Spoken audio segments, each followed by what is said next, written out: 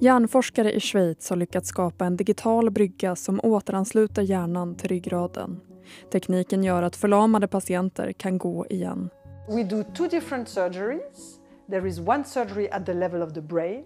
We do 2 little craniotomy, put electrodes in order to record the brain signal. And another surgery at the level of the spinal cord where we put electrodes on the top of the spinal cord at the place that is responsible for leg movement.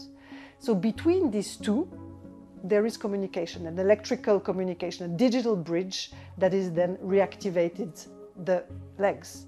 Within 5 to 10 minutes, I could control my hips, like they were like the brain implant picked up what I was doing with my hips, so that was like the best outcome I think for everyone.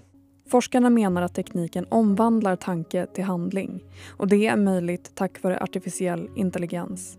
We are recording electrical signal generated by the brain, so we need to decode this signal, and for this we use artificial intelligence that predict the thought of the patient, and then another artificial intelligence that encode the desired movement into stimulation of the spinal cord.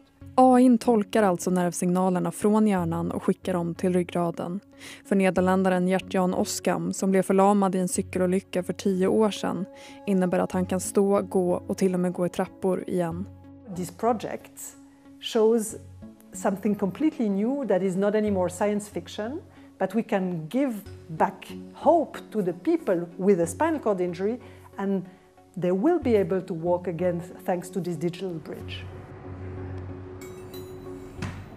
Okay, so you tell me when you're ready.